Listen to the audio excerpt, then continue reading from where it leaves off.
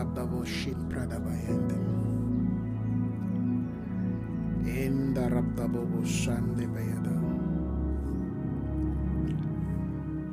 Anderebo shandare baya. Thank you, Father. We glorify you this morning, oh God. And rabdavo sepele bredevo shinde yadava. And rabdavo shinde de bayada. Thank you, Father. Oh, hallelujah. Glory to Jesus. Glory to Jesus. Glory.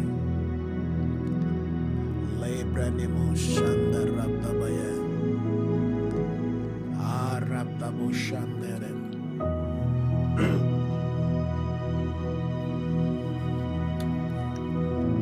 Glory. Hallelujah. A blessed morning, everyone. Once again, I want to welcome you to the Potter's Gate online broadcast. My name is Isaiah Phillips Akintola. Wherever you are this morning, I want to welcome you to join us. We believe God for great things this morning. The Spirit of the Lord is really doing a new thing in our life. I don't know about you, but if you're fasting and you're seeking the face of God in this season and time, you're pressing into, amen, the intentions of God and the counsels of God, I want you to, amen, take heart, rejoice, and in fact, celebrate, because the Lord, amen, yes, is doing a new thing within our life, within our space, within our spirit, man, and it has to be clear to us, amen. Whatever we engage or whenever we engage in the things of the Spirit, it has to be clear to us that indeed we are investing, amen, into a life, amen, that will forever give to us. Once again, let me welcome everyone. Thank you, my dear sister Priscilla. Thank you. A blessed morning to you and your family. I hope you're still enjoying Johannesburg. Thank you. God bless you. Welcome this morning. Any other person joining us, wherever you're joining from this morning, I want to, amen, once again invite you to to journey with us. Before we go further this morning in that which the Spirit of the Lord, amen, has laid upon my heart as we continue, of course, in this emphasis of spiritual fitness, training our spirit. Let me just read something from one of my materials that we put out some time ago, and I remember quoting it again in the latest material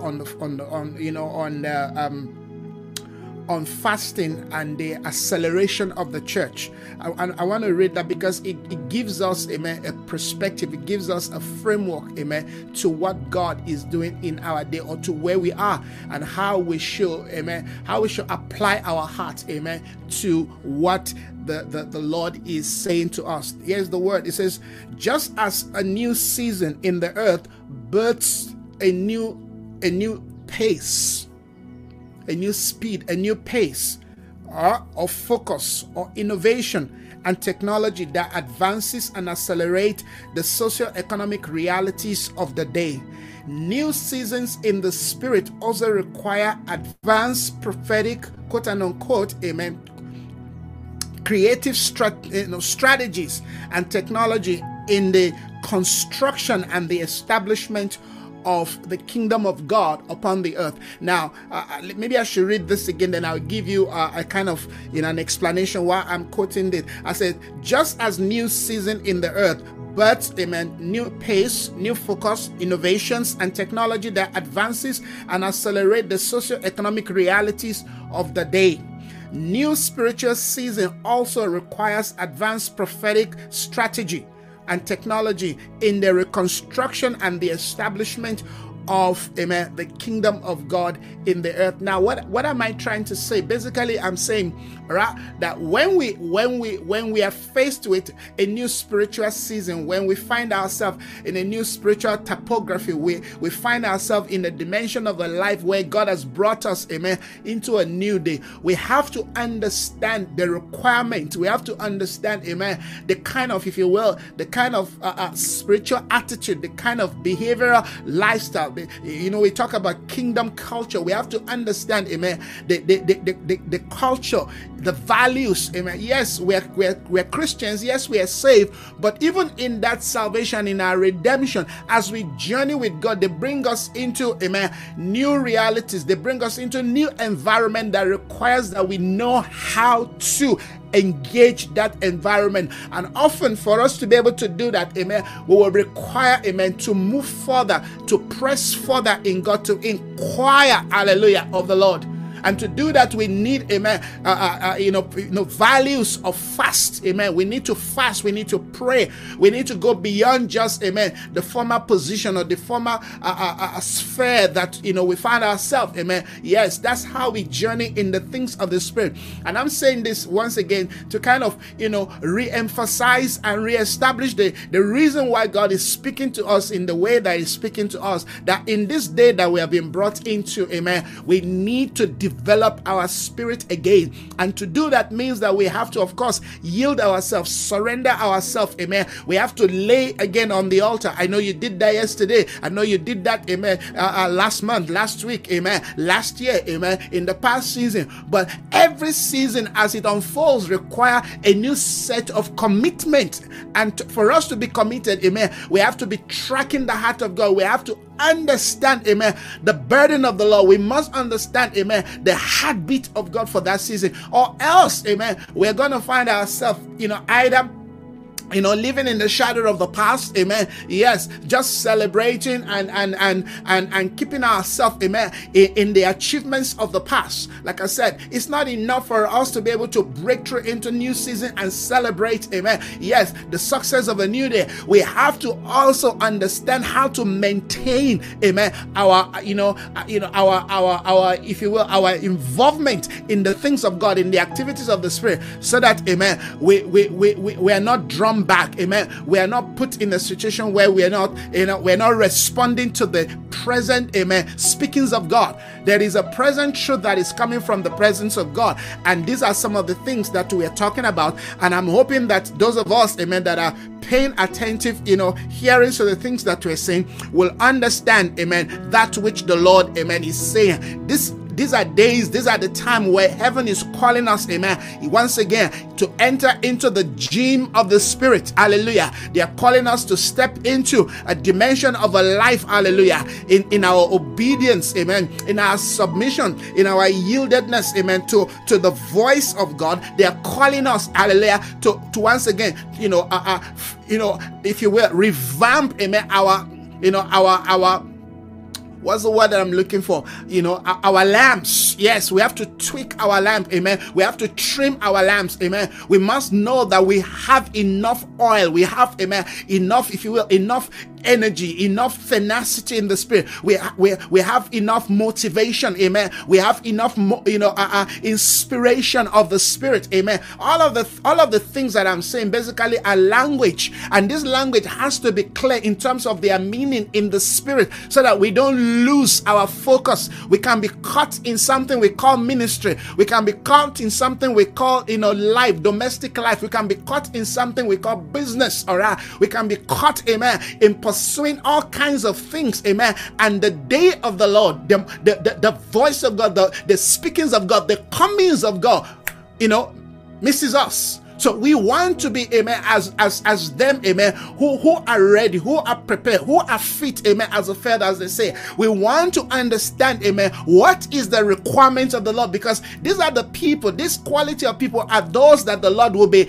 transacting with. Those are the people the Lord will be investing, amen, his heart, his desire, his intention, hallelujah, regarding, amen, even their immediate family, regarding their community, all right. The Lord will never place, amen, something that is of kingdom value into somebody that, amen, is not really seeking, is not, yearning, is not pressing into, is not making a demand, amen. You are not burning the bridge of yesterday and say, God, let's go further into new territories, hallelujah, new frontiers. All right, we have to wear the right mindset, because it's that mindset that allows us to build the kind of, if you will, the kind of, fitness, the kind of skill, amen, the kind of spiritual, lifestyle that is required. Because you like it or not, we are all tools in the hand of God, and God will use us to the degree, amen, yes, that we are prepared.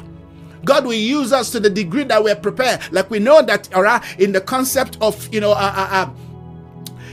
who serve at the, in the temple, all right, the priest and the Levite, there are those, all right, that in their service, they can't go beyond certain levels, certain position. You understand? Yes, the Levite, they have their, limitation, all right, and those who are actually the priest, amen, there are demand, amen, there are standard for them, amen, in order to be able to enter into the holies of holy. They must be fit, they must be spiritually trained, they must be spiritually equipped, they must be spiritually ready, amen. Yes, because of the responsibility that is laid upon their shoulder. The Bible talk about this priest, amen, yes, bearing, yes, the burden of the nation, amen, through the symbolic, you understand, fitting of the stones, 6 stones on the left shoulder, hallelujah, of the priest, inscribed, amen, on this cloth they wear, yes, and on their shirt, 12 stones, amen. That tells the kind of burden, the kind of, capacity and competence in the spirit that is required for us, amen, to stand and reflect, the responsibility of God for our day. So these are the things that heaven, amen, is impressing upon my heart, at least. Let me start with myself, all right? When we begin to look into, the nature of the days that we have been brought into, all right? Looking into the nature of the days, amen, really will not give us a lot of, insight if we're just basically looking at the natural. If we're looking at, what we're hearing, the sound bites from the TV and, social media and all of that. Yeah, sometimes we're like, yeah. But if you really want to know what is going on, you have to be in the spirit, because, amen, God speaks to us via the spirit. And if our spirit man is not alive, is not equipped, like the Bible says, amen, they are dull of hearing. If we're dull of hearing, how do we get ourselves, amen, ready and prepared? There's a scripture I've been sharing, I've been basically not talking about, but I've been flagging the scripture, all right, and let me just quickly flag it again, all right. The scripture says, if the trumpet makes, amen, an uncertain sound, who will be prepared for war? There has to be that sense of understanding and preparation. I'm just quickly, trying to look for it. But anyhow, I don't want to be distracted, with that, because it's important that we are ready, that we are fit, amen, that we understand the demand of God for our day, that we understand the requirement of the Lord for our time, amen, so that we can give to God all that He requires. We can present to Him, amen, all that, amen, is needed. And this is why we are emphasizing on the issue, amen, of spiritual fitness. Let me go into some of the points that, all right, we have made. Okay, let's look at, I think I should start from here. No, let me start from here. Okay, let's start from here. I said, do you not know, 1 Corinthians 9, we've read this, but I quickly want to read it again. It says, do you not know that in a race, remember that when you're reading scripture, okay, you have to first, amen, be able to interpret what you are reading, amen, first to your spiritual state, before you begin to apply it to how to get money, how to get your car, how to buy your house, how to, because we're very, quick, all right, to take scripture and just slamp it on, our, material needs. Those material needs are important. I'm not saying, and I will never say, amen, they're not important, but I'm saying in the order of priority. When God speaks to us, first He's speaking to our spiritual condition. Because if we don't get the right interpretation in regards to what God is saying, all right, our focus will be diverted, our focus will be misguided. And that is the problem that we have today in the church. Many times we go to church, we hear the word of God, amen. In fact, men of God, most time they use the right message, but amen, the focus is what, amen, is wrong. The focus is what is wrong. Where we focus our attention is where the problem is, okay? And that's where we continue to make mistakes, all right? Because when God speaks to us, first of all, He's speaking to a spiritual state. He's speaking to Himself in us, amen? Because God is a spirit, amen? So when He's speaking, you will naturally, believe and accept that He's speaking to your spiritual state. And it's for this reason why, in fact, many people, cannot hear God and cannot really pick what God is saying spiritually. Of course, because they are spiritually dead.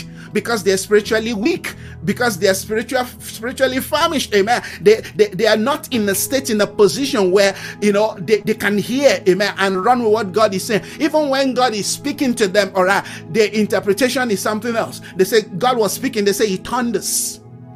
All right, God was speaking to somebody like Samuel. Okay, that's a very good example, amen, to show us that we need to grow spiritually. God was speaking, Samuel could hear God, but Samuel could not, amen, understand nor interpret what God was saying. He had to run to, amen, yes, his father in the Lord. He had to run to, yes, to Eli.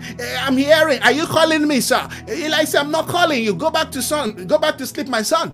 Where God called him again. You would have thought that, amen, God would have come in a different way. Maybe God would have just slapped him on the face, pat him on the back or something. God called him again. Samuel, you understand? God is not going to change his method, amen, of speaking to us, particularly when we have been brought into, amen, a day where we are demanded, we are required, amen, to mature. They say when you ought to be teachers, amen, you still need men to teach you the elementary aspects of the things of the Spirit. There are many things God wants to speak to us. Jesus said, there are many things I want to say to you. He said, but you can't bear them now. You are dull of hearing. Even if I speak these things, you will not understand because you have not grown. You are not mature. You are carried away by all kinds of things. And this is my own problem. When I look at some of the things that some of our men of God, the emphasis, I'm like, but it's like you're pouring water in a basket. The people, amen, have not grown. They have not developed. Their spiritual life, amen, is still very far away from, amen, the scripture you are giving to them. In fact, the scripture that you're giving to them, they just shake it and throw it away. If it's good for them to make money, oh, that's good. But if it makes a demand for them, all right, to pressing, to wait on God 21 days, to seek the face of God, and not because they're looking for money, not because they want another contract, but because they really want to understand, amen, the nature of the day. They want to be responsible. They want to be accountable. They want to be, amen, men and women who are fit to stand on the wall. Hallelujah. Yes, as watchmen, you're calling them to, to become, the Nehemiahs of their day, who will, amen, through the grace and the capacity, amen, and the resource of heaven now begin to build, amen, walls that have been broken, amen, gates that has been burned down. No, they don't want to do that. They want to become the next Bill Gates, and there's nothing wrong in becoming the next Bill Gates if that is your calling. You understand? The focus, the attention, amen, of the church is so far away, amen, from the point that can allow us, amen, to carry the responsibility of the 21st century. We cannot. You see, this point that I am emphasizing is very important because God had to slap me to wake up to realize that, Isaiah, you have been given a responsibility. You have been placed, you've been given a responsibility, all right? And you cannot, amen, be abdicating your responsibility. Well, it's not my responsibility to do that. No, whose responsibility is it? Whose responsibility, amen, is to stand and pray on behalf of, amen, the reformation, the transformation, the revival of the church. Like I said to you, that God spoke to me, not too long ago, that there are waves coming in the spirit, and each of these waves, hallelujah, carry a particular dimension, amen, of his coming, amen, of his presence in the earth. And I said, some of those waves that are coming, amen, are to bring revival to the church. Well, that's one word we don't like to use, particularly in the apostolic, and those who are the prophetic and all of that. No, revive. No. God said to me, revival is coming because there are those who need revival in the church. God said to me, there are reformations coming, all right? If you think God is done with reformation, sorry, no, God is still coming, all right? And there will be waves on waves of reformation. There will be waves and waves of healing. Hallelujah. For us who think, well, let's not emphasize on healing. No. There are still waves of healing coming because, amen, God is building a church. A church is not just made up of one part. You understand? We have to understand, yes, there are emphasis, yes, there are priorities, and that is why we need to understand the way God is speaking to us. Okay, sometimes we will leave our own lane of what God is saying, the things God wants you to carry and run with. You will leave it and be fighting someone that God has assigned, God has empowered, God has mandated, amen, with a mission. Now you step out of your own shoes, amen, and you're castigating, you're frustrating the next person who, amen, your work and our work or his work, amen, ought to complement the intentions of God. In our zeal, we've made all kinds of mistakes, including me.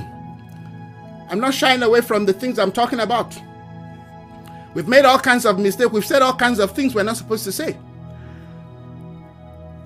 But when we begin to grow and have a mature spiritual state, you see, those who are really fathers in the things of God, I'm not talking about all these men who call themselves father. You call me father. That's not what I'm talking about. I'm talking about those, hallelujah, who are at the front, at the forefront of what God is doing.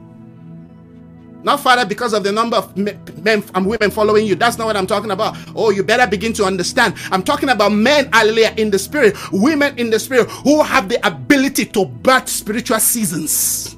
To carry, hallelujah, yes, the burden of God for the, for their generation, for their season, hallelujah. Yes, people who have the womb, amen, yes, to receive the seed of God's intention, hallelujah, and they birth it. Nobody is even aware. You have your Anna, you have, hallelujah, your Simeon. Those are fathers. You understand? They are at the gate, amen. Yes, they are at the gate waiting for, amen, the consolation, praying into, amen, the seasons of God, breaking forth barriers in the spirit, opening channels, amen, so that the next generation can enter. Those are the people I'm talking about. Like I said a few days ago, when you meet some of these people, you just even push them by because they are, they look like, people that are nothing. Many of them don't have the things that we, the fig leaves that we have today, covering ourselves, all right, trying to, impress people. You go into a meeting, you have to go with this set of class of cars just to prove to people that yes, you have arrived. Sorry, nobody recognizes you in the spirit. You're not recognized in the spirit. There are people recognized in the spirit. They say, Paul, we know. Jesus, we know. We don't know you. We don't recognize you in the spirit.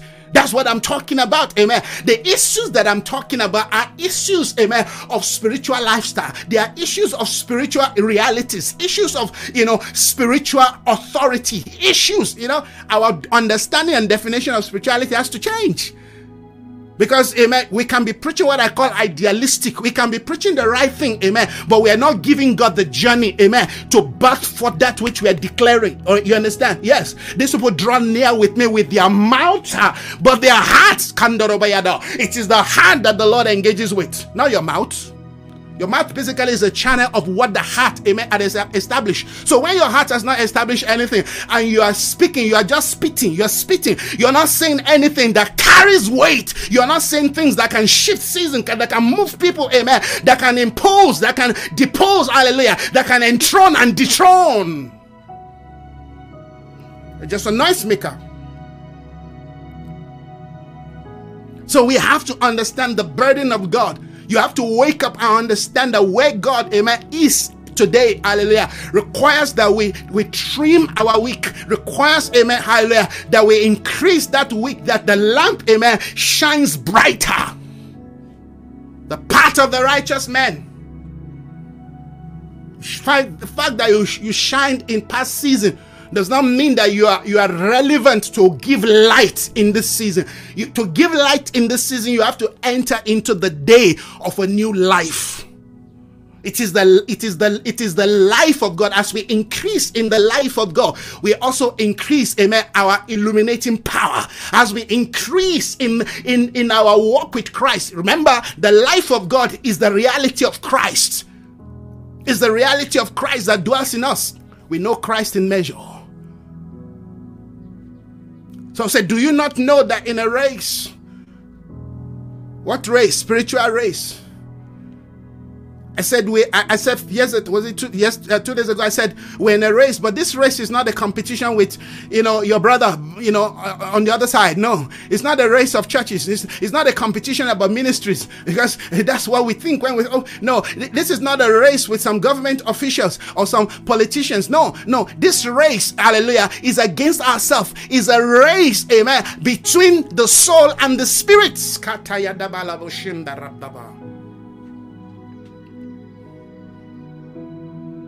If you make this race, a carnal competition,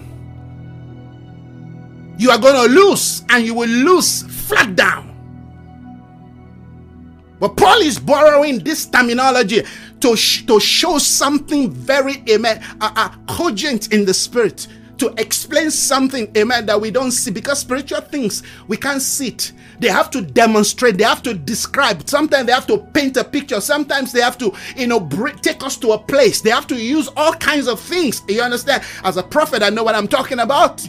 Because that's how it is in the prophetic. They will use all kinds of things. They will use even your dreams. Amen. They will use situations, circumstances. Sometimes you don't even see it. You're just watching the movie, but you don't understand that through that movie they are speaking to you. How many movies have I watched? And not even finishing the movie, I just got up, I start weeping, I start crying. I went into prayer. God will use all kinds of means and ways to get your attention. If you are caught up, amen, yes, in the things that God is using, amen, to get your attention, that itself become an idol. Oh, Shandabayadabu. Maybe I should repeat that again. God will use all kinds of means and method to try to get your attention. Yes. But if you are caught up, you're not hearing what God is saying, but you're caught up. You're so caught up in the things God is using to get your attention. That itself becomes an idol. Jesus is the pattern. Whatever they use, whatever they are saying, whatever we preach, if Christ is not magnified, you're entering into a very dangerous, realm. So, in a race, all runs, but only one receives the prize. Only one. Yes, as it is in the natural, so it is in the spirit. You understand? Paul said, run in such a manner, run in such a way, amen, to gain the prize, to take the prize. So what is the manner? Those are the things. See, this is how I think when I'm studying the Bible. I probe the things that I'm reading. Of course, probing now in a positive form. So he said, run in such a manner. What is the manner? In other words, I can run, but if I don't run in a particular way, if I can't run in a particular way, I may not win the prize. I may not beat, amen, the soul. I may not, amen, bring the soul under the authority and under the government of the Spirit. Because that is not the responsibility of God. The responsibility of God is after I have cooperated with Him in obedience. When my obedience is complete, amen, yes, it gives me, He allows me, amen, to walk in the power that He has already given. The power is there. But if I'm not cooperating with God, amen, nothing is going to happen. You like it or not. Listen to me. Those of you watching me, you like it or not. You are either being governed by your soul or you are being driven by the Spirit. And to be in between is what we call carnality. Carnality is when, amen, we try to use spiritual principle, amen, to run or to drive, amen, fleshy things. We try to use, you understand? Yes. We try to merge our spiritual understanding, the little understanding we have, amen, and then we merge that, amen, with the power of the soul to try to drive things. That is what brings frustration. And I'm going to be sharing that. The little excerpt that I put, you understand, on my Facebook page. I don't know if you have seen it. If you have read it, then that's something very important you need to note, because it helps us. Friends, you have to get to the point in your life where you are tired of being ruled, of being driven, or being controlled by your soul life. It is the soul, amen, that allow us, that pushes us, that sometimes that bully us, amen, to live a sinful life. Sin has been dealt with, but you continue to struggle with sin because, amen, you are still being governed by the passions of the soul, by the lifestyle of the soul. It's an inheritance from the old Adamic nature. And the scripture says, reckon yourself to be dead with Christ. Let me not jump ahead, but are you following me? Are you following me? So he said, run in such a way to take the prize. Then he went further. He says, everyone who competes, in other words, if you're competing in this race, in this game, amen, it says they go into what? Into strict training. These are language today that are almost strange, amen, to the culture of the church. Why, amen, daily they are being applied. People in the secular world, you understand? Yes. People in Babylon understand this principle. I was using the guy, Houston Boat of the Caribbean guy. This guy, not only has he beaten, all the best of the runners, he's beaten himself. He's beaten his own record. This is how good this guy is. If only this guy can take that same principle and apply it to his spiritual life. My word.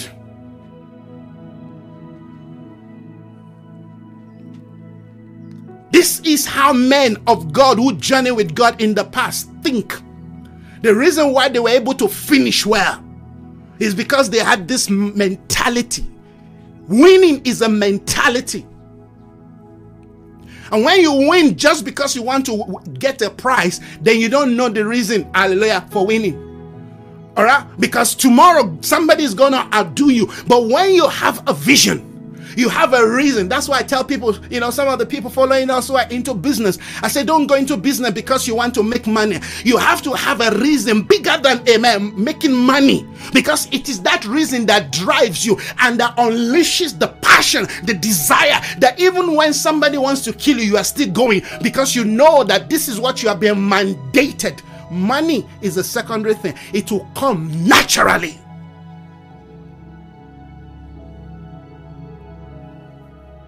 Some of the things that I've been able to do in my life, all right, I didn't have to go running to look for money.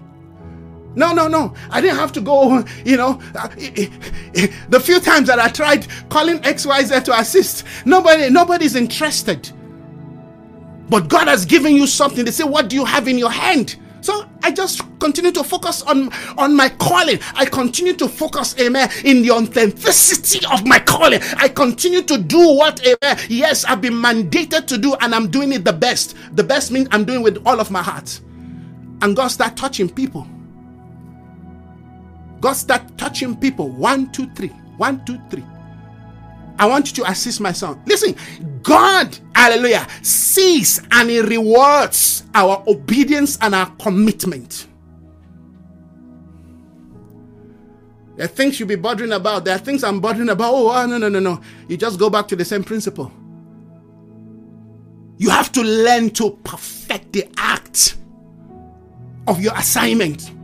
And your first assignment is to build your spirit. You understand? Yes, Christ has given you, amen, the gift of salvation. The rest are no longer gifts. They are no longer free. You have to work it out. The Bible says, work out your salvation with fear and trembling. The fear, hallelujah, is your obedience to realize that, hey, God is real. Amen. He has given me salvation. Now I've got to follow Him. But you don't just follow Him on a stroll. They say you've got to take up your cross. Why do you need to take up your cross to follow Christ? Amen. To keep the flesh where it belongs, or else the flesh, after some journey, after some trip, the flesh is going to take you back. How many people began the journey with God and quit by the wayside? Got distracted by sound bites. Got distracted, all right, by people's opinion. Got distracted by people's clapping. When you are running, you only have one focus, and that's the prize. So somebody like me, when I'm doing what I'm doing, I know that I'm ministering to people, but I'm not captured, all right, by opinions of men. There will be those that will right now as I'm preaching, there will be those that will be castigating me. There will be those that will be saying all kinds of things. There will be those, all right, who will be just be pushing me aside. And there will be those, if they can stone me, they will want to stone me. If they can stone me, if they can see me and stone me. In fact, there are those stoning me spiritually. But guess what? That does not distract me. Hallelujah. I'm on a track. I want to win the prize. I'm not bothered. I'm not shaken. I'm not distracted. Our problem is we're too distracted in the gym of the spirit. We're distracted by pain. We're distracted sometimes because there's a tear in the muscle. But go ask any athlete. They will tell you that they have learned to manage, amen, the distraction. Their emotional distraction, amen, yes. There will be distraction sometimes, amen, about material things. In fact, there will be distraction in your home front, just because you want to press into the Spirit of God. I mean, I've once lived in a situation where I was told I'm praying too much. I'm making too much noise, in the house. And I'm not talking about, the house I'm living now, but where I used to stay. When you want to go beyond, you see, if you are not challenged about, amen, your focus, your vision towards God's intention, then you are not doing something right. Let me repeat what I've said. If there's no challenge, there's no opposition, amen, there's no backlash. All right, you understand? Yes. Sometimes the challenge will come even from your own parents, from your father, from your mother. You understand? Yes. Will come from your wife, your husband, will come from your children. But if you get yourself distracted, the enemy is a master strategy when it comes to distraction. It will use anything. It will use your neighbor. It will use your brother in the Lord. Paul spoke about that. As he was defending his apostolic ministry, he talked about, all right, him being challenged and being distracted by strange brethren, their brethren, but because they cannot see and appreciate what God was using him to do, all right, they challenged him. Who was the greatest, distraction to the ministry of Moses? It was his own brother and sister. It was Aaron, hallelujah, and Miriam. Are you getting what I'm saying? So, like I was saying, there will never be a convenient time to go on with God, to serve God, to please God, or to go on a fast. Well, I can't fast because, you see, I've got so many things to do. My children, my kids, and all of that. Listen to this. There will never be, if you ever think there's going to be a convenient time for you to do the things of God the way you want to do it, you lie. You have to create the time. You have to make the time. And that is what is called living sacrifice. God doesn't want dead sacrifice. Despite what you're going through, despite your condition, despite the challenges, despite the state of the nation, despite ESCOM, there's no electricity to read your Bible. You don't have, whatever it is part of, amen, God's program for your life to train you and bring, the best out of you. What's the best? The best is when the inner man rises. We don't want the inner man to remain on the inside. We want the inner man to rise up. To rise up like Deborah rose up in the day where men are nowhere to be found, amen, to lead an army to war. A woman rose up. Come on. We want a Deborah spirit to rise up from within us, hallelujah, and say, hey, let's go to war. Legalabo shambe yadabo. Develando bronomoshimba. Are you with me? And I rise up. You rise up early in the morning and begin to call upon the name of the Lord, like a generation called the Enos generation. In the days of Enos, scripture says, men began to call upon the name of the Lord. Like in the day of Enoch, hallelujah, men began to, in fact, not men, him began to pioneer the concept of walking with God. And Enoch walk with God. It takes stamina. I've told us this. It takes stamina to walk with God. God said to Abraham, walk with me and be what? Perfect. The word perfect means be mature. Let your walk with me bring maturity into your life. Sometimes God will walk, you understand, on certain paths you don't want to go. They say, Peter, a day is coming. You will be led to go to a place you don't want to go. Are you with me? If you're going to walk with God, you have to be spiritually ready. You have to be fit spiritually. If you're going to please God in your day, in your generation, listen, We always say, oh, this generation is worse, than the past generation. I bet you past generation also said the same thing about previous generation. Every generation always look like, all right, they are the worst. They are the baddest. You understand? But when I look back, when I look at through certain things Christians went through in the past. Hello, how many places, today, in the 21st century, you've seen Christians, tied outside, all right, just for their faith, they're burned alive. I know that in some place that I come from, in the northern part of Nigeria, all right, we've seen what Boko Haram have done to people, bomb churches, kill people. Yes, people have been persecuted, but the kind of heinous persecution that the early church went through, that the Roman Catholic Church put, some of the, what they call them, the early church through. Nobody in our generation, I don't think there will be any person that will be such people who have stood, who challenge, hallelujah, yes, the lies and the deception, who took charge of the cause of God's counsel for their time. The kind of things you just need to go read, some books in history about the Christian history or Christian persecution. I'm telling you, with the kind of mindset and if you will, idea that we have today about democracy and and human rights and all of that, nobody will be able to bear some of those things. How many of us can bear watching our children being thrown, all right, to the lion's den, being thrown, all right, to the sport field, all right, only to unleash lion on humans, to unleash bears on humans, to eat people alive. When you begin to read about what Christian believers went through, amen, to maintain, to even, in fact, to preserve the Bible, If you look at the kind of persecution the Roman Catholic Church really delved on the Church of the Lord, the saints, the way they chop people's hand open for everybody to see, just to tell others that in case you want to follow these people, this is what is going to be your lot. This is how you're going to end.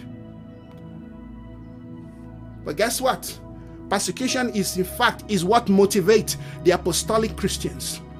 If you want to be a true believer in this season, that's why we keep talking about apostolic. Apostolic basically means, amen, to do things, amen, the way you have been sent. And you can't go, amen, running except you have been sent. You have to know him who sent you. The same people who were afraid, who denied Jesus Christ. The same people, when they had an encounter, when the life of God rose in them, when they began to live via, amen, the authority of heaven, they were not afraid. In fact, they ran to the persecution. They were willing to be jailed. When they were in jail, the Bible said they were rejoicing. Paul and Silas, amen, sang praise to God. The jailers heard them, hallelujah. God came down and proved himself, hallelujah, in their midst. Until the jailer gave his life to Jesus. Talking about working with God and being fit. Are we fit for purpose? Many of us, all right, we understand what it means to, yes, to train, to be in gym, to do with gym to make money, with gym, all right, to look fit so that when we appear, you understand, at that, boardroom where, that business will be sealed, we have this confidence. Because we know that we have done our homework. Some of us, we are mentally, at least to a certain level, we are mentally fit, not completely. And the mind is very subtle. The mind will show you and give you all you need, all right? But we'll still keep that dark spot, that dark part. We'll still keep it. You understand? That's why you see people, when they get to their office, they're looking nice, looking well, smelling well. Yes, you want to hug them and all of that. You understand? But if they only open, amen, yes, their mind, their life to you, you see what is on the inside. You'll see the rottenness on the inside. You want to run away. So we use perfume, and we use our nice suit, and we use our Rolex, wristwatch, and we use, you understand, our cars, yes, we use all kinds of things to cover up, amen, the inner mess, the shame, amen, the rottenness on the inside. Come on, can I preach this morning?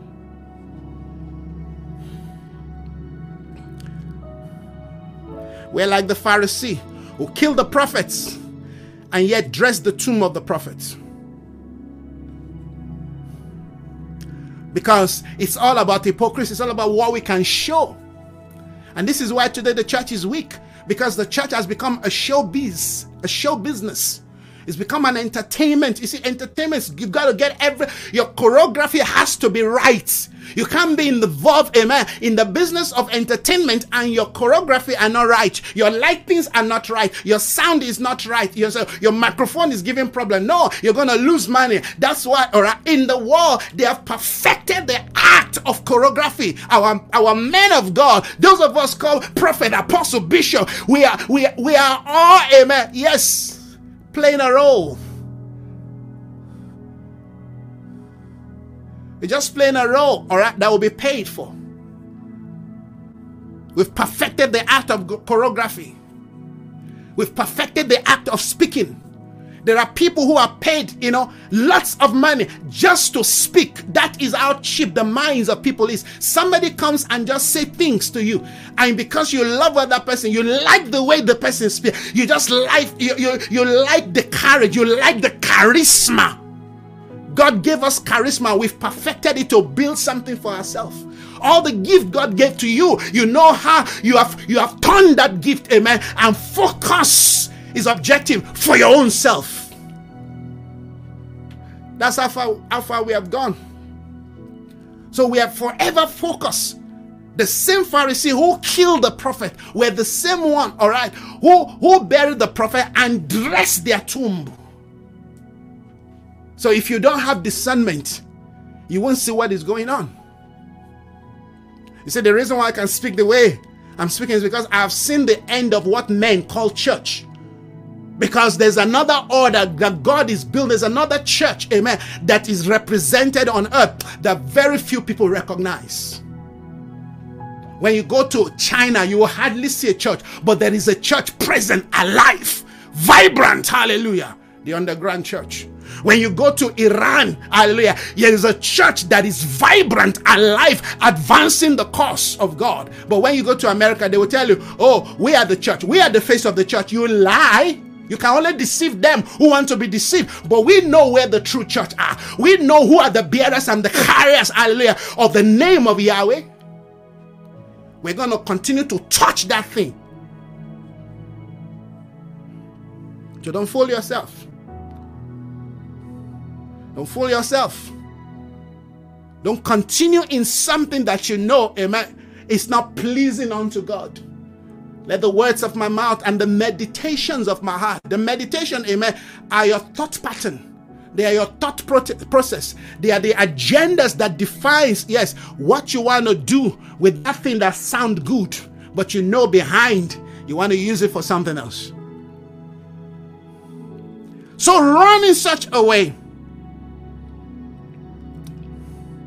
Run in such a way that brings glory to God. There's a lot we need to deal with, friends. Look at this. I said the habitual practice that reinforces the nature of the old man is the number one and the most powerful means the enemy uses to hinder the new man from truly developing and transcending into the full redeemed life in Christ. You cannot enter into the day where your spirit man gains the kind of light that God has ordained if you are shying away from dealing with issues of your soul. Because your real enemy is not the devil. Yes, the devil is there, but we understand that even from the very beginning in the garden, amen, for the enemy, you understand, to seek to truncate the agenda of God, amen, he had to engage the soul. Remember, God created man with free will. And God never regretted that, because he said, let us make man in our own image and our own likeness. The image and the likeness of God, amen, are two expressions. One carries, amen, yes, a connection with God. The other, hallelujah, can reflect that connection within the created realm, the natural, earthly realm. In other words, amen, God wants somebody that can reflect him, that can interface heaven and earth. God was interested in the earth. Why he was interested in the earth, we don't know. But God created the earth and placed man there. Man, hallelujah, was placed on earth to represent, amen, and to carry out the bidding of God. So man has to be, amen, yes, a reflection of God, which means he must have a spirit, hallelujah. He must, hallelujah, have a soul, and he must be able to be seen. He must be able to deal with things in the natural realm. So God didn't just create, a spirit floating in the air. Are you getting it? So God cannot create man in his own image without giving him free will.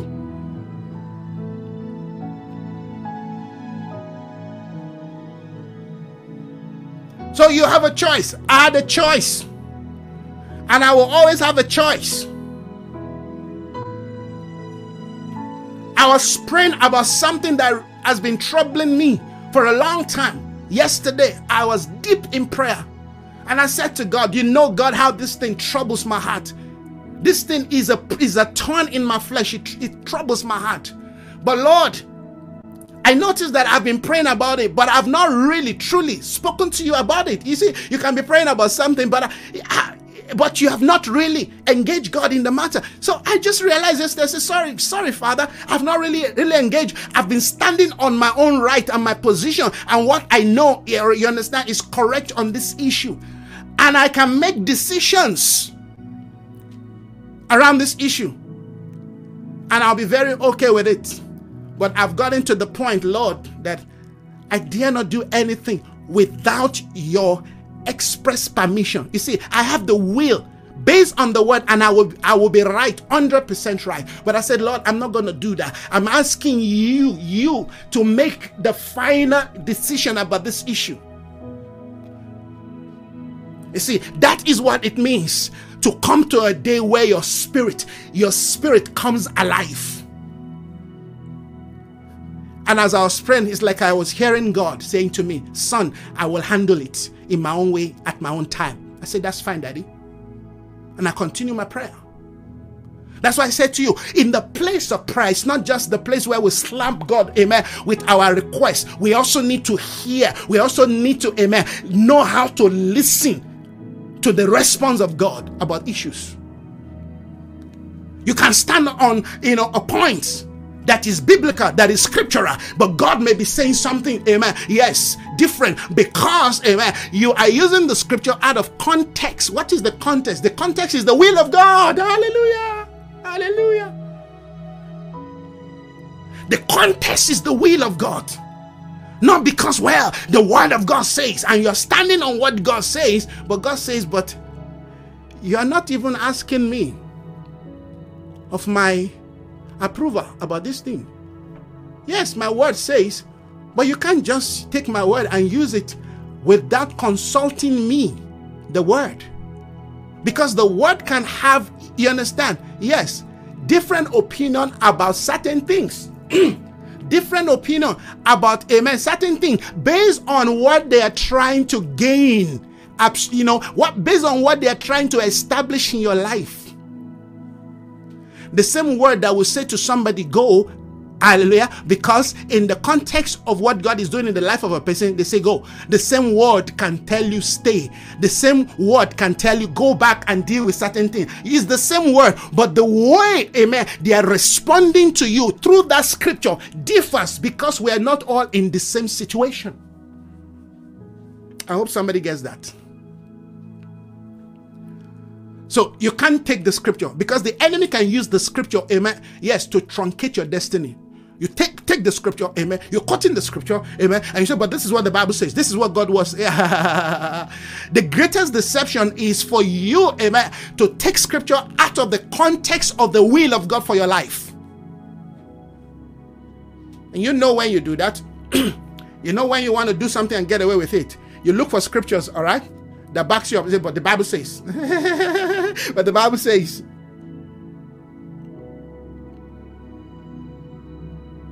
But the things of God don't work like that.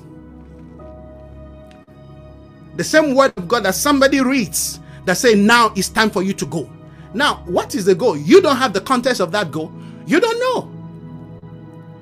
The same word, the same scripture you're reading, same scripture. Somebody else take that same scripture, and that word comes to you almost like negative. No, wait, don't go.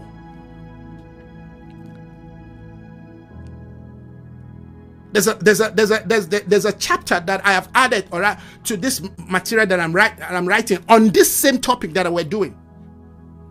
On this same topic. There's a guy in 2 Samuel 18. They call him Ahimaaz. The order of Ahimaaz. You understand? If you live in the order of Ahimaaz, you understand? This guy is a sprinter. He could run. He had stamina. We're talking about stamina. Right?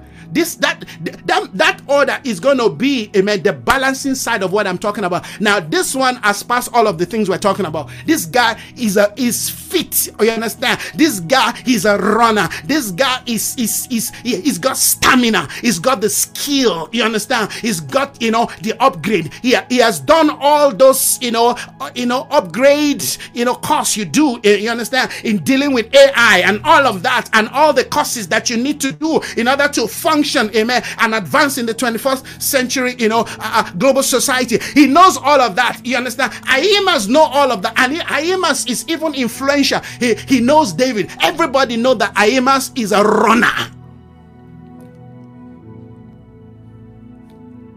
When Absalom died, they're looking for somebody who can run, but who also have the knowledge, the wisdom of how to break the news to the king. Well, they rejected Ahimaaz. Ahimaaz said, no, I'm the best person. They said, sorry, you're not the best person. We know you can run.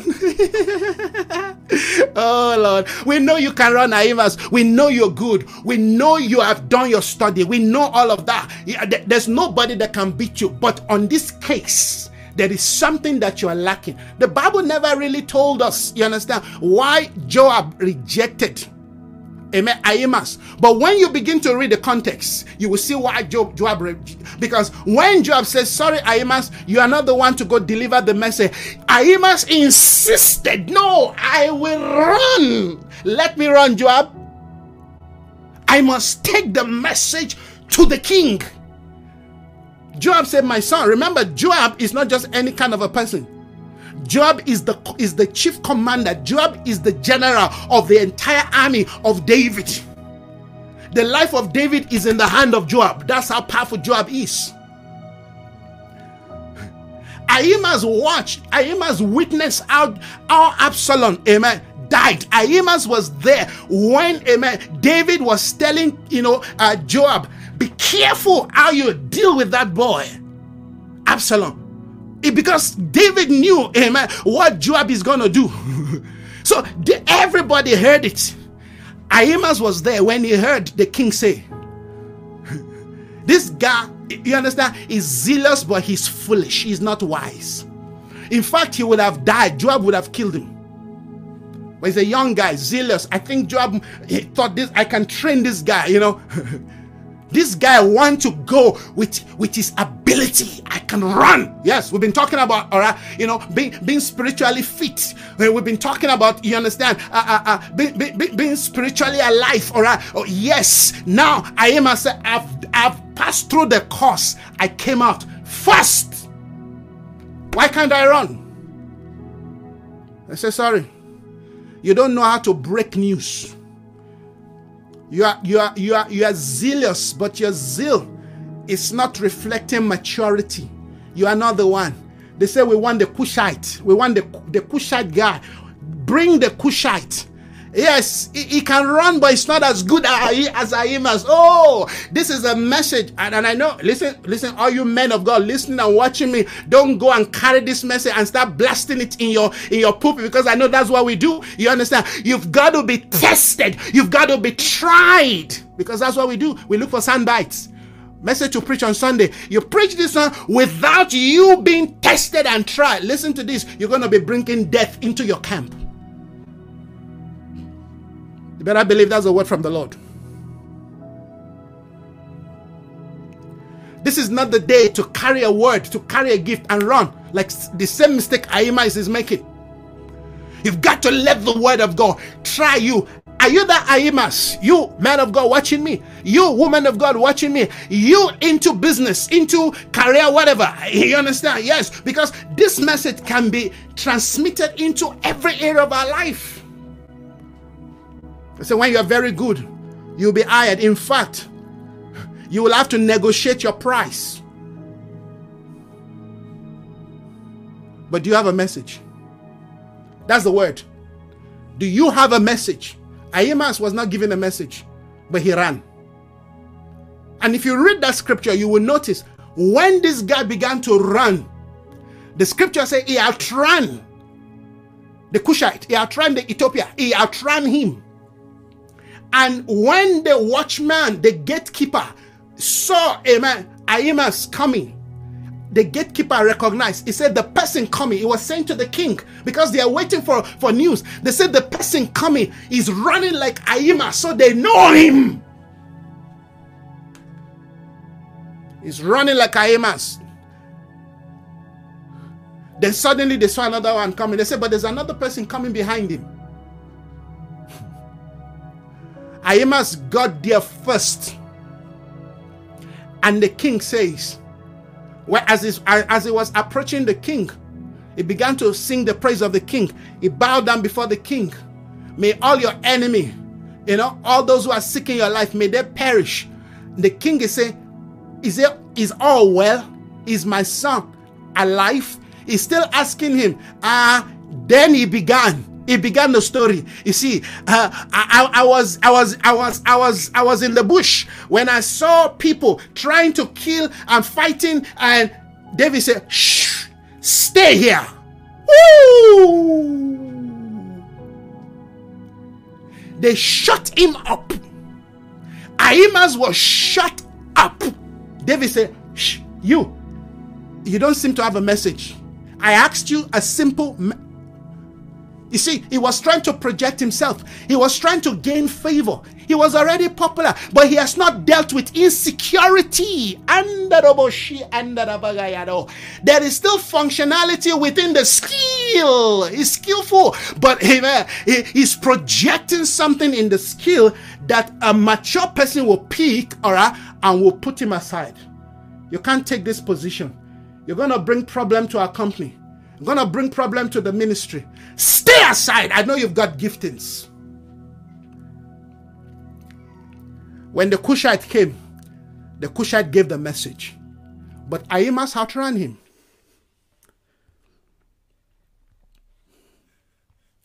Ahimaaz outran him, but the message was given by the Cushite. The guy that Ahimaaz looked down on. When Joab said, you cannot run, you know what Ahimaaz said? He said, let me run behind. Let me run behind the Cushite. Let me run behind him. Joab said, if you want to run, run. Go.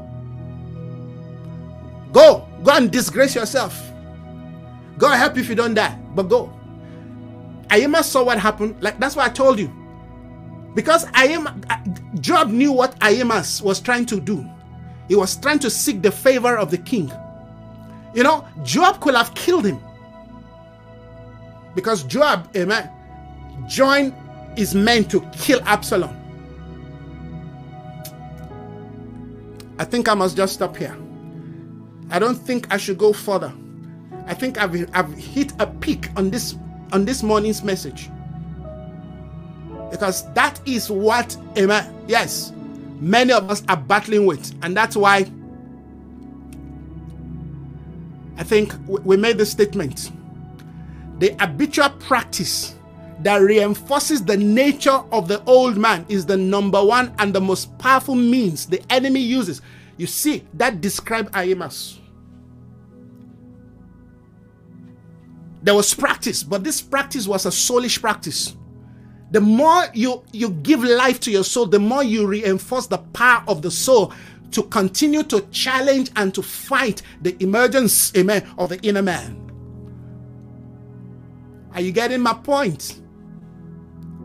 The more you do things in a way that does not glorify God, the more you project yourself. You know, the world system will say, what an opportunity. Project yourself.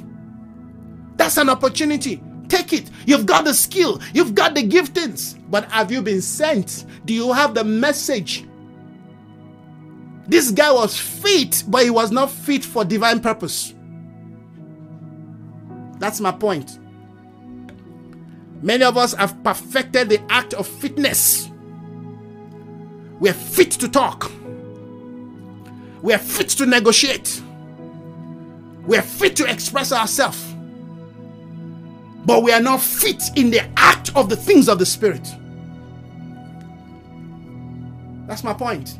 And this is where I want to leave it this morning. I want this one to trouble you for the rest of the day, so you can begin to engage the Aimas order, the Aimas spirit on the inside of you.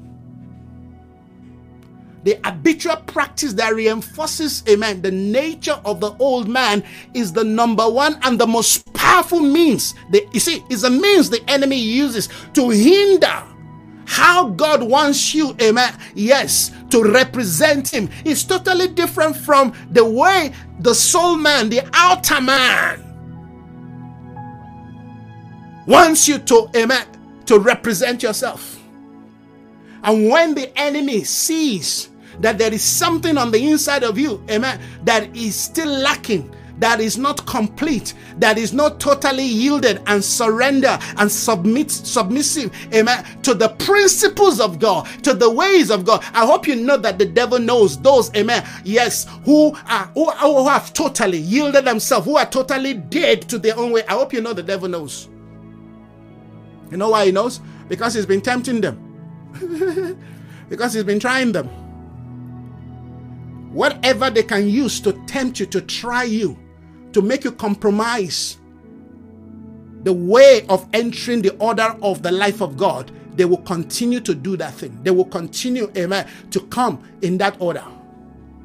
If they can use women, they will use women. If they can use money, they will use money. If they can use men, they will use men. All right? Whatever the enemy can use, whatever the enemy can throw at you to compromise the way of the Spirit, the way of the Spirit. All right? Things you have not dealt with in your life, issues you refuse to deal with, you deny. That is a loophole, a leeway for the enemy to have you noticed that whenever you are defeated, amen, the pattern are always the same. The patterns are always the same because they have located, amen, your weak spot. Did you hear what I've said? I said because they have located what? Everybody has got a weak spot, including me speaking to you. That's why every day I die to that weak spot. You've got to know that weak point. Everybody, you must know. You've got to know your weak point. To say you don't have a weak point is self-delusion, is self-deception. It means that you are a potential, yes, tool in the hand of the enemy. You have to know it.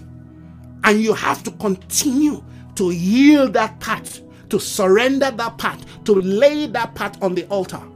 See, the enemy is not about stopping you from succeeding. In fact, it will make you succeed only to bring you down. You want to succeed? Okay, we'll help you to succeed. You want the biggest church? We will help you. You want the biggest business? We will help you. You have to daily be probing your life. You have to be daily, scrutinizing your heart. Try me and search me if there be any iniquity in me. We're talking about fit for divine purpose. I'm talking about men and women who will be carriers of the economy of God in this last day. Men and women who will be bearers, hallelujah, of the storehouse of God, who will be custodians, who will be stewards of the things of the Spirit. That's what I'm talking about, friends. Don't be fooled.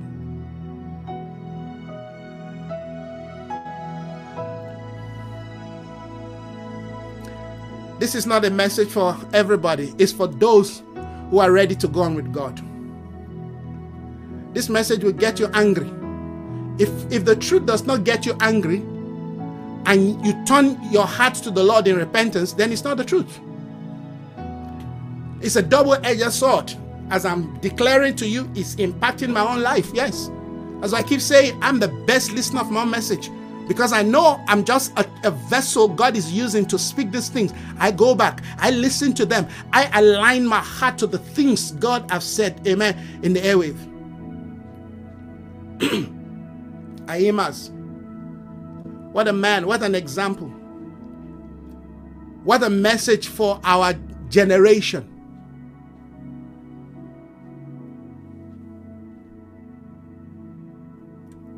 I like when the word of God comes as a double-edged sword, sharp. It's not a message you carry and go and preach on Sunday morning in your church. I can imagine all the face of the men of God listening and watching me, squeezing their face. Who does he think he is? I'm one, hallelujah, speaking as the voice of him cried in the wilderness, preparing the way of God.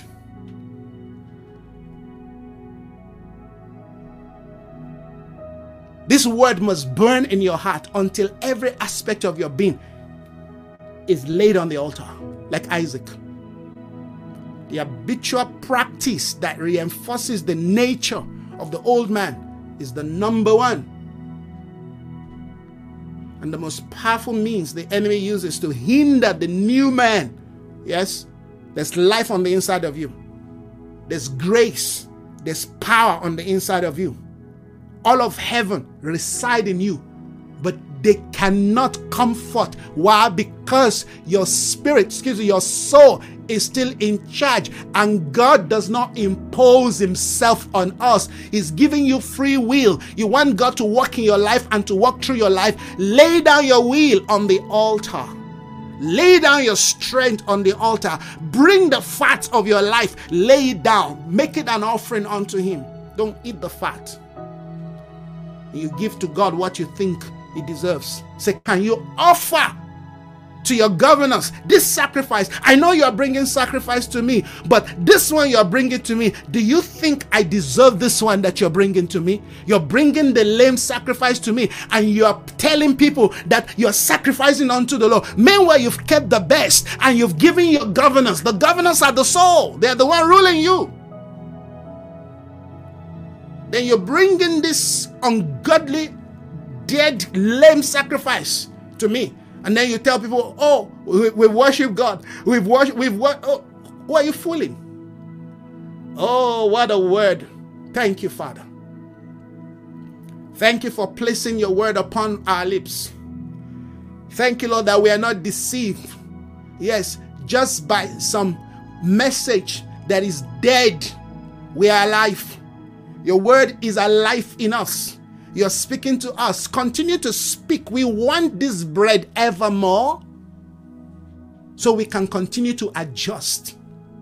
We know the soul is very brutal, and we also have to be strong. We have to be determined. We have to continue to receive life so we can deal with this issue once and for all. We're embracing the cross. We refuse, Father, to allow the soul to continue to be at the driver's seat of our life. We're embracing your will. We bring our will. We lay them down. Let the will, oh God, be strong by the authority and the power of heaven. We pray once again, may your kingdom come. May your will be done, yes, on this earth, in this earth, as it is done in heaven. May your will be done in my life. I represent the earth. May your will, your government, your counsel be established, oh God, in me. I want everything that I am, that I represent, yes, bring glory and honor unto your name. I want my life, oh God, yes, to bring glory and honor unto your name. I want my life to bring glory and honor unto your name. I want men to see Christ in me, the hope of glory. It's my prayer. And I want everyone watching us, listening, Lord, everyone joining with us and connecting with us. All our loved ones, friends, disciples, oh God. Yes, colleagues in ministry whose hearts are open to truth. Father, I bring them on the altar. I bind everyone's mind and soul, oh God, to your obedience, to your will, oh God. Let your will be done in their life. Over this nation, let your will be established. We proclaim this word over the realm, yes, over the jurisprudence of South Africa. We declare that the will of God, the counsels of God, yes, govern, yes, these constituents. We proclaim this realm, oh God, will serve you. A generation is set aside to honor you, oh God. Their seed will bring glory unto you. We proclaim it, oh God, from here to the nations of the world. Let your kingdom continue to come. Have your way. Take your place. Rule down in the midst of our lives. Oh, hallelujah. To the nations of the earth, we declare your kingdom come. Thank you once again for new strength. Thank you, Father, for new declarations. Thank you, Lord, for walking upon, yes, our eyes again, that we can see these things. We can rejoice to see your day. Thank you, Lord, that we are seeing the manifestation, yes, of your day upon, yes, this epoch. We honor you, Lamb of God. We take the posture of one willing to lay down, to surrender. Jesus, you are the Lion and the Lamb. You offered yourself, yes, to be sacrificed, yet you are the King of Kings and the Lord of Lords. You showed us what it means, what it takes to win, hallelujah, for our spirit man to rise up. The spirit must have the nature of the Lion and the Lamb. Hallelujah. We bless you. We take this order. We position ourselves in honor, yes, of your name. We surrender. We yield ourselves, oh God, in obedience. We proclaim. We wear the cloak of humility. We refuse. We reject, oh God, the garment of pride. We undress ourselves from pride. We proclaim and we declare, Christ, you be crowned King over our soul. You said that we'll be sanctified, spirit, soul, and body.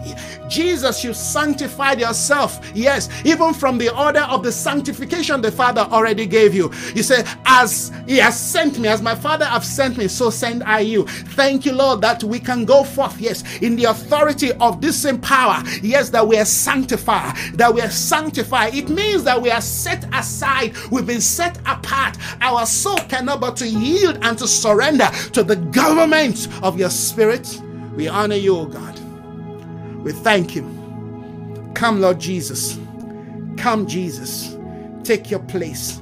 Holy Spirit, continue to lead us. Continue to guide us. Continue to walk in us until the prince of this world comes, finds nothing of himself in us.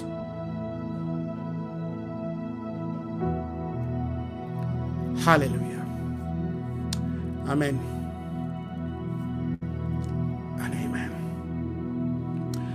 Oh, glory to Jesus. Glory to Jesus. Thank you, everyone, this morning for joining us. I thank you, my dear sister. Amen. Hallelujah. Yeah, that's a powerful one. Thank you. Thank you. Amen. Hallelujah.